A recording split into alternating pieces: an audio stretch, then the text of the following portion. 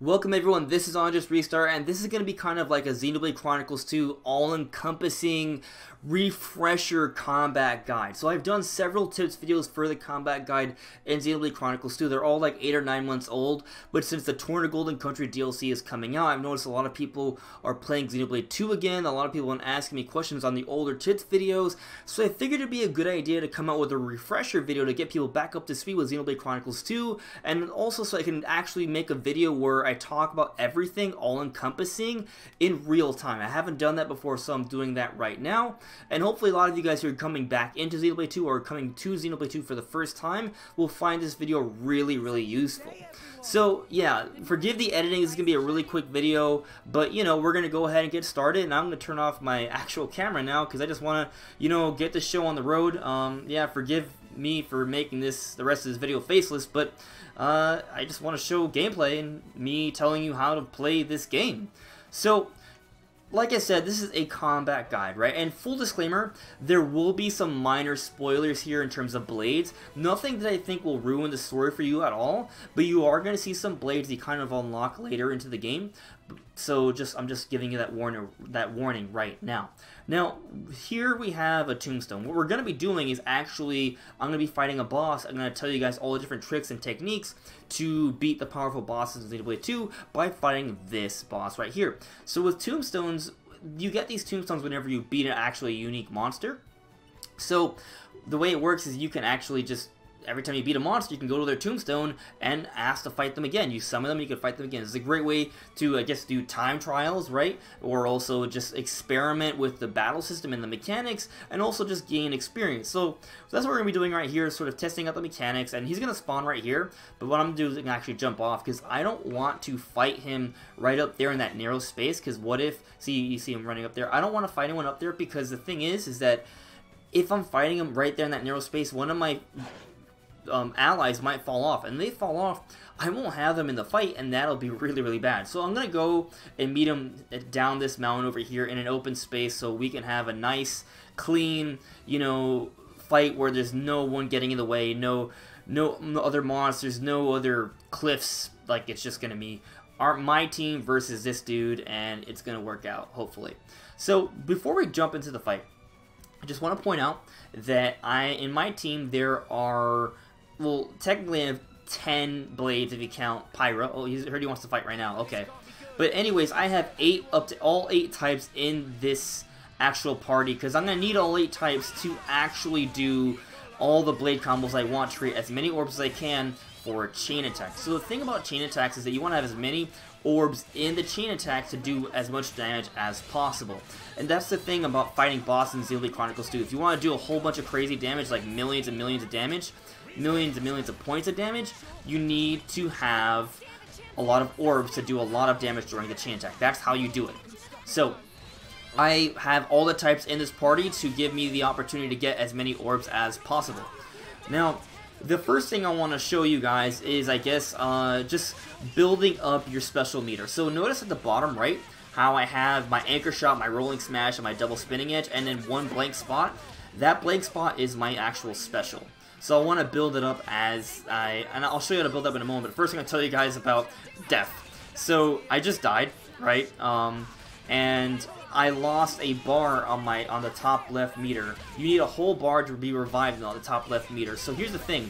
When I do my chain attack, I want to make sure I actually beat the boss. I want to make sure I beat the boss with that chain attack, because when I use a chain attack, I will waste all 3 bars on my meter, and if I die, I won't be able to be revived, and that'll be game over. So whenever you do a chain attack, it's usually a good idea to make sure you finish off the enemy with that chain attack, because you'll be vulnerable right after.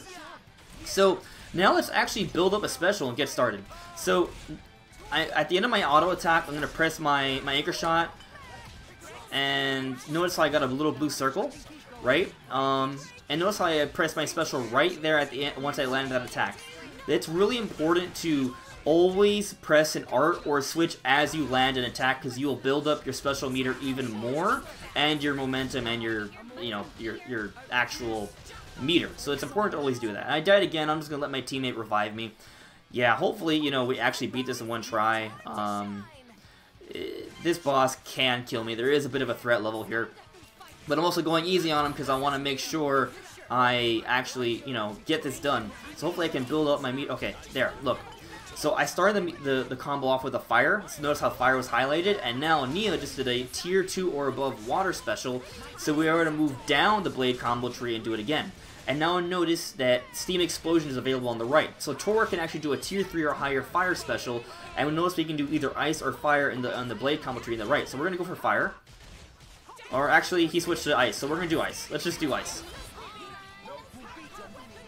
And this is going to bring out our first orb. So the final special you use on your blade combo tree is going to be the color of the orb that you get. And you want to get all the as many different colored orbs as possible. So now we have an ice orb rotating around this guy. Now, I'm going to show you another little trick.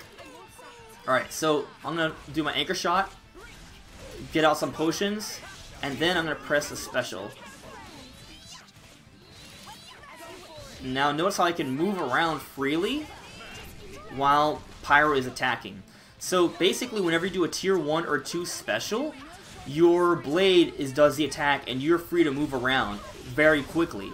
So if there are potions around and you're doing a tier 1 or 2 special, you should take that moment to run around and get potions. It's a quick way to get potions and you're not really doing anything else during that time, so it's just an efficient way to go about doing things. Like, so I recommend doing that. I'm going to do it right now. See? Like there we go. Yeah, that was a waste of a special, but don't worry. I could probably build it up pretty quickly again. So here's another thing. To build up your arts quickly, flick the stick every time you land an auto attack. You can build up your arts a lot quicker that way.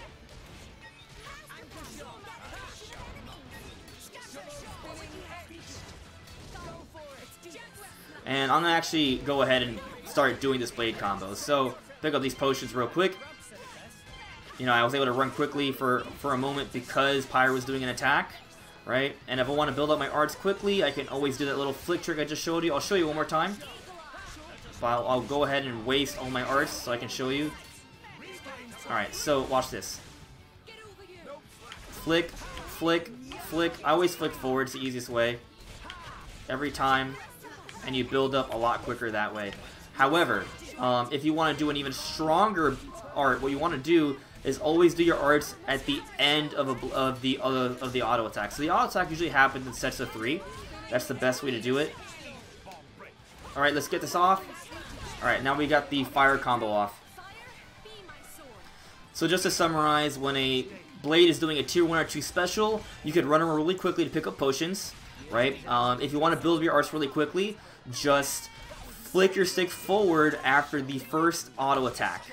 And if you want your arts to hit a little harder, do your art on the third auto. Okay, it's kind of hard to see everything right now because Mr. Whatever is doing something annoying. But if you want to build your arts quickly, just flick the stick forward at the end of every auto attack, and you can build your arts really quickly that way. But if you want to do the stronger auto attacks, like I was saying before, do an art on the third auto attack. There we go. And also, always make sure to press arts at the end of every attack. Every time you connect with your weapon, you can either do a switch or an art, and you will get that blue circle and it'll build up your special meter quicker. Alright, now let's go for wind. I can do wind.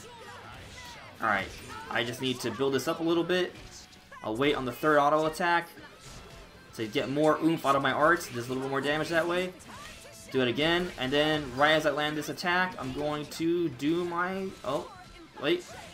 Alright, there we go. Get that blue circle. Here we go. We're going to get that wind orb now. Now, I understand the blade combo tree might be a little confusing, so this time I'm going to focus on just explaining the blade combo tree, because I understand that it can be kind of a mess. So, let's go for gravity. So, Nia's going to do a tier 1 or above dark art. Or special, I should say. So now notice the dark symbol on the top right is highlighted. I have two options. I can go up and do light, or I can go down and do dark again. So let's go ahead and switch to Pyra. And now with Pyra, I'm going to build up my special meter a little bit. Always connect the art once my blade hits, and then I'm going to switch... Oh, I messed up, but... Switch into Mithra, and now Mithra can do a light attack. So let's go ahead and do that light attack. I'm doing it right as I land my blade on the enemy. And now we did light, so now we're going to move up, and now our last option is to hit lightning. So, in order to make sure we land... Oh, lightning's already available, so let's go ahead and do lightning now. But notice how there's a timer at the top right. Every time you land a colored special, your meters... There's a timer. You want... It's a timer for you to move on to the next combo on the blade combo tree. If that timer runs out, you have to reset the blade combo. So now we have several orbs flying around now. We have fire, we have ice, we have light, and we have wind. So what can we go for now? I think we need to get at least one more orb to ensure full burst. So I haven't even explained what a full burst yet is. So let me explain what a full burst is. A full burst is a more powerful chain attack, and you need usually, unless there's you have a certain other character fighting, you need to have at least 5 orbs circulating around to do a full burst. And when you break all 5 orbs, you can go into full burst mode, and that's how you do the most amount of damage during a chain attack. It's really the best way to do things. Alright, now I'm going to switch to Perun so I can go and do my share of the ice. Notice how I'm on the ice is highlighted, because we started the blade combo as ice. I ran out of time there. That's my bad. But, oh well. Okay, so it looks like Knee is dead. It's not good. We gotta get our stuff together. Let's start off with Stone.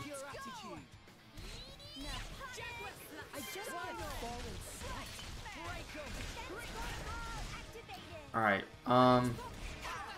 we're gonna be going for ground. We're gonna go for a ground combo.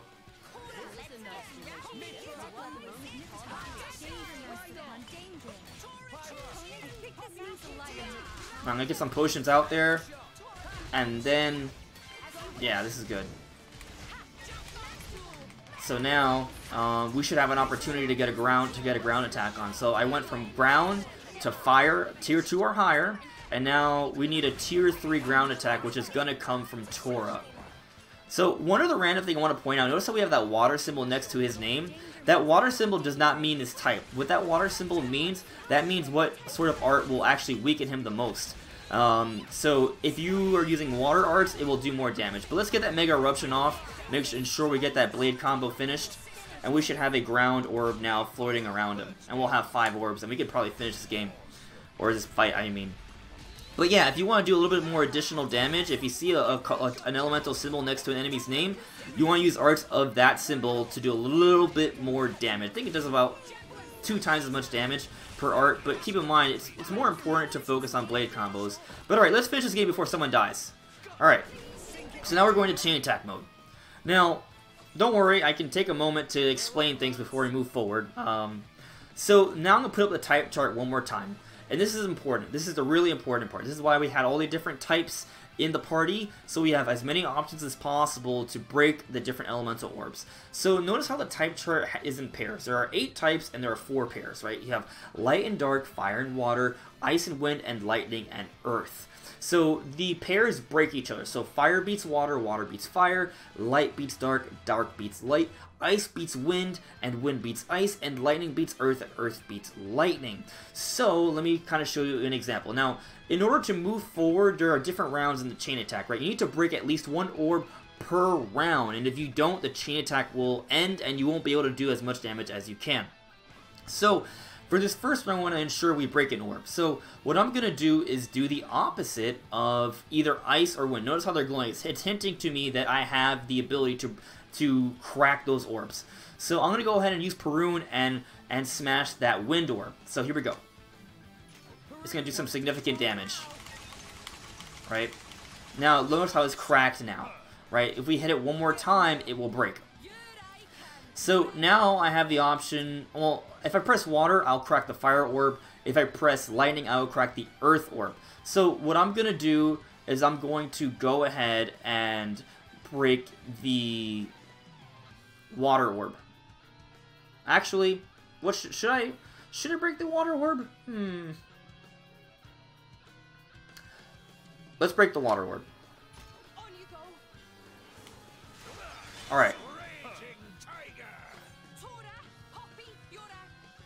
Alright, so now, what's interesting is having double typing gives you a better chance at breaking orbs. So, for example, I have 2 ice types, right? So I was able to crack the wind orb. So now that I have a second ice type in the back, I can ensure that I will break that wind orb right there. So I'm going to go ahead and use my ice type. So it's good to have 1 or 2 repeated types so you can make sure you break an orb throughout your rounds. So here we go. We're going to have ice and break that wind orb right now. Alright, there we go. We broke 1, so we guarantee that we move on to round 2. Make sure you get those beads. It always helps out. So, let's go ahead and crack that ice orb with wind.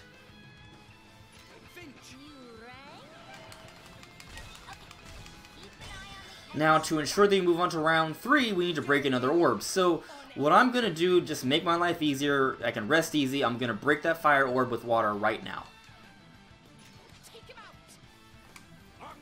Alright, so now we're guaranteed to move on to round 3. Now, I'm free to just damage whatever I want, so I'm going to go ahead and do that earth against that lightning right now. And crack that one significantly as well. Alright. Alright, now let's crack that ice orb, so we know for sure we're going to be in good shape.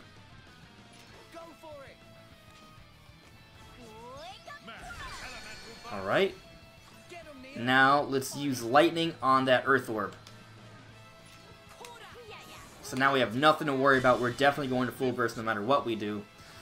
Now, let's go ahead and smash that lightning orb.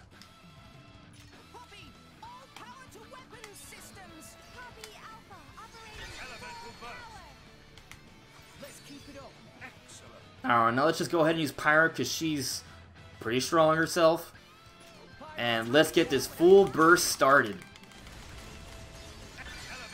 Alright, notice that, see that damage multiplier right there. Now hopefully we should be able to kill him with this.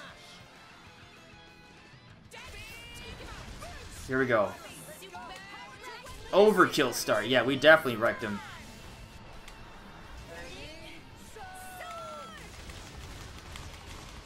And that's how you do a full burst, guys. And that's how you're going to be able to do an insane amount of damage. Alright, so that's basically it, guys. I think I pretty much got everything, but let me just quickly summarize, right? So you have the typings, right? I showed you the type charts, right? They come in pairs. The opposites break each other during the actual chain attack. You want to make sure you get at least 5 orbs before you go into a chain attack. And when you do a chain attack, you want to make sure you kill them, because afterwards you'll be left vulnerable. Right? If you do a little flick trick to build up your auto attacks, it's a great way to build up your arts really quickly. When you do land an attack, either auto or art, you want to, or even special, you want to make sure that you press another one as your weapon actually connects with the enemy. That way you can link into another attack or switch and you will build up your special meter even more quickly. It's very important so you can have the option to do more specials more quickly. Now, if you need more time to build up your specials, right, if you feel like you're running out of time when you set that timer at the top, make sure to do a break and topple, and that will topple the enemy and it'll reset the timer. And just to re-explain the blade combo tree, right, you need a tier 1 special to initiate the blade combo tree, right? And then after that, to continue on to the second round of the blade combo tree, you need a tier 2 or higher.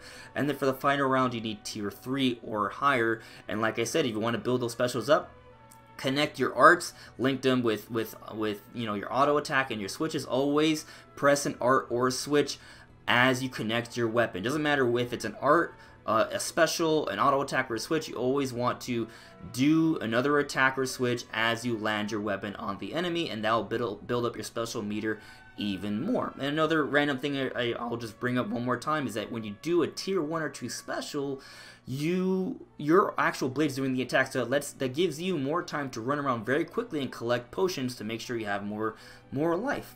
And I think that's pretty much everything, guys. If you guys have any questions, put them in the comments below. If you want to see my individual tips videos for the different concepts I covered 8 or 9 months ago, you can go ahead and check out those videos as well. I'll put links to all of them in the description below. And if you're looking for help on the 200 Golden Country DLC, I will be putting out a video for that in about a week or so, maybe a little sooner. I gotta play through the game. It hasn't even come out yet, so you know, keep that in mind, but I'll be putting that out relatively soon.